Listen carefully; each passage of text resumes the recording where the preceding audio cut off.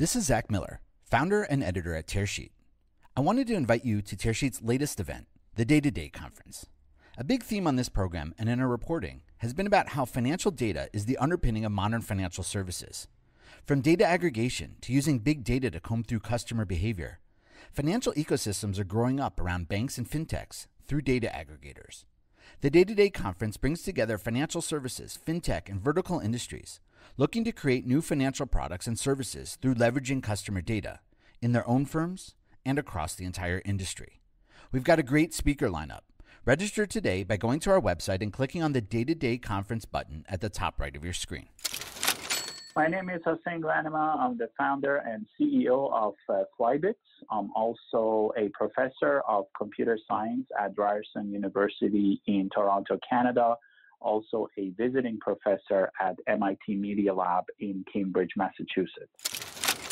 Flybits is a spin-off from a research lab. The foundation of it came from my PhD research, which was about understanding context in large data sets. So I spun that off from the lab about 5 years ago.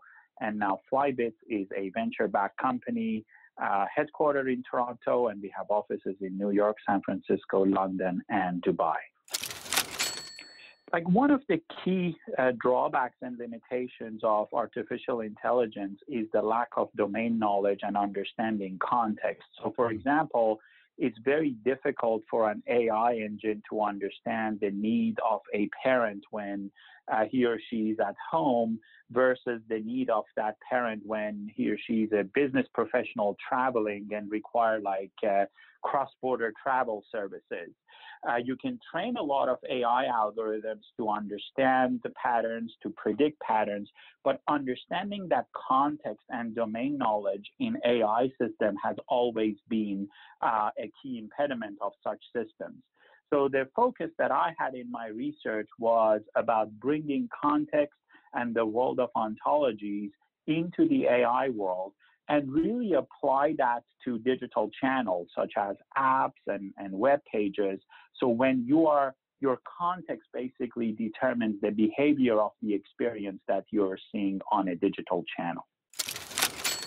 So we created something with them on their mobile app called TV for Me, that when you activate it, think about it as an embedded Siri or an embedded Google Now on their app that can understand the needs of their customer and proactively provides them services that are relevant to them. Few examples there. For example, if my mortgage is up for renewal in the next 3 months, if I am walking by a branch and the branch happens to have a mortgage specialist available at that time, I receive a message on my device inviting me to go to the branch to renew my mortgage. Go to tearsheet.co to register for the DataDay conference.